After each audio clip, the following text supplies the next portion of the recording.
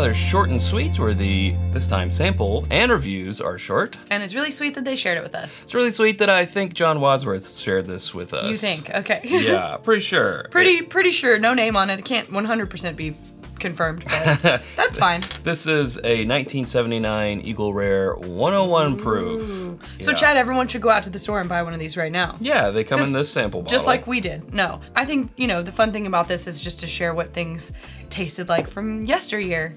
That's right. Now, 1979, it's older than both of us. It is, and it's got barely a smashing, older than you. Hey, it's got a Smashing Pumpkins song named after it, which is nice. You know, when we started Short and Sweets, we kind of started with some reviews of some vintage samples that we have, and we haven't done one in a while, so I thought it'd be kind of cool to get back to it. Yeah. Yeah. Oh my gosh, such caramely goodness.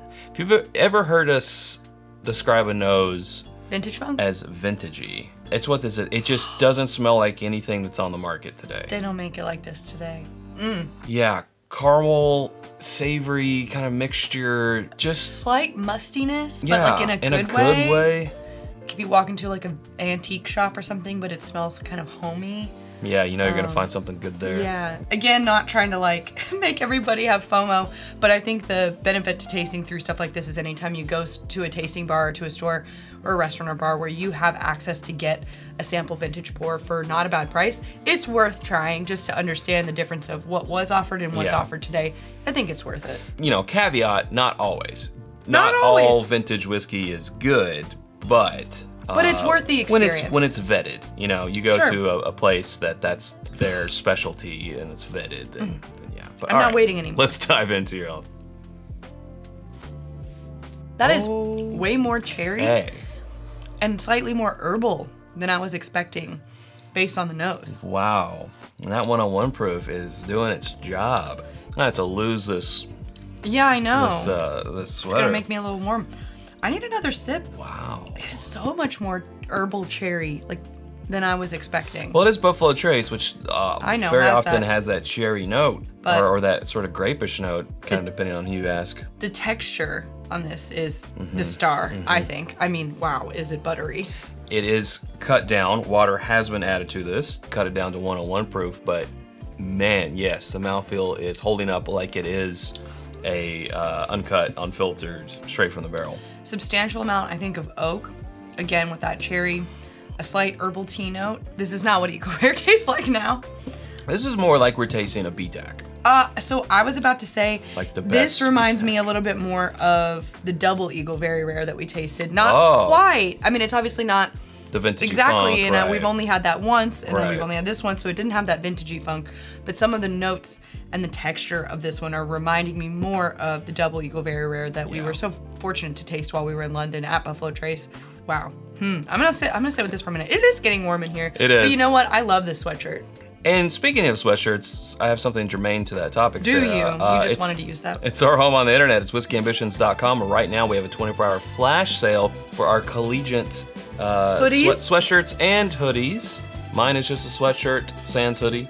Yours is a hoodie with hoodie. Yeah, with we have a couple different options on there, but all the collegiates are 15% off. Collegiates, yeah. For, 24 hours 24 only. hours from the publishing of this video, but also all of our glassware, including the Glencairns that we're drinking from, our mini Glens and our Copitas and rocks glasses, these water glasses that you see over here, our elemental elixir cocktail syrup, all of our candles and more always coming soon at whiskyambitions.com. And you can become a patron at patreon.com/itsbourbonnight and join our community for as little as $1 a month, and that is where we regularly give out discounts on this merch depending on your tier, access to our exclusive barrel picks, after the episode content, and more. There you go. All right. Third sip. I could just nose this all day. It's just so different. It has some similar DNA to the Eagle Rare 17 of 2023, which was since we've been tasting them, which has been since 2020 on a regular basis, has been our favorite Eagle Rare 17 of our tenure, I guess you could say. Tenure. But this has more, obviously it has more vintage. Yeah, we just feel. If you like that vintagey quality, that's nice. But that really puts points on the board for me. It's just, and it's kind of hard to describe. And this is why we say, if you are a bourbon enthusiast, and you probably are if you're watching a channel about bourbon, we really want to beat the drum of try some good vintage whiskeys because it is a completely different category than modern day. Big asterisk there, right? We want you to Again, do it. have it vetted. Yeah, in a, you know, from a source that it has been vetted, so you're not disappointed, because some things don't, they get worse sometimes, and we don't want you to spend, you know, an arm or they and a weren't leg. that great to begin with. Right, we don't want you to spend too much money going after vintage to try, but like Revival Spirits in Covington do what they call a $5 hauler, which is a vintage pour for $5. They change it weekly, I believe, or maybe even daily, I'm not sure. Justin's House of Bourbon in Lexington and Louisville. We also have a great tasting bar and great deals. With some vintage pours on there too. Yeah. So you just kind of gotta keep an eye out for them and take the opportunity when it falls in your lap, not necessarily go after one tomorrow and just pick whichever one you can find. Right. We say shop around, get your price right. But Chad, I think what's interesting about this is that if we ever do a then versus now episode again, if we ever get enough of them together, we can definitely taste this Eagle Rare versus today's Eagle Rare. Yeah. You don't think so? Well, I just remember kind of our caveat with that is we're not trying to compare vintage to modern. We're just trying to compare years ago modern to current day modern, you know, not that much of a gap, because obviously vintage versus today. You say obviously, but then we just said it doesn't always equal better. I know, but the things that people share with us, like our friends that share, that have vetted. Yeah. And look at the specs. 10 years. So is a normal Eagle Rare. 101 proof. Not 90. Yeah.